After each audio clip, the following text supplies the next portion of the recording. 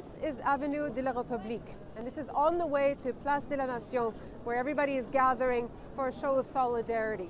There are hundreds of thousands of people here from all over France to show that they are not afraid.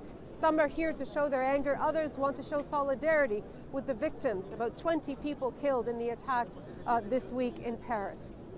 It's a huge security operation, of course. 1 million people on the streets, world leaders who have come to march together to show their support, and this had to be mounted in just a few days. Now, people here say they are not afraid.